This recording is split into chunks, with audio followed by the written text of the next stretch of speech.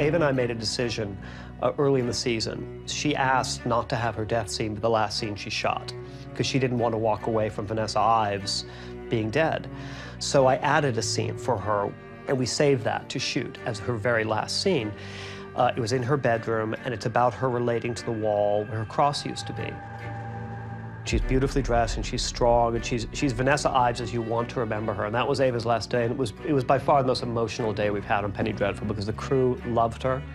I love her. She was very emotional. She was very sorry to say goodbye to the world and the characters. But I'm glad we didn't go out on her death. I'm glad we had another glorious moment with Vanessa Ives.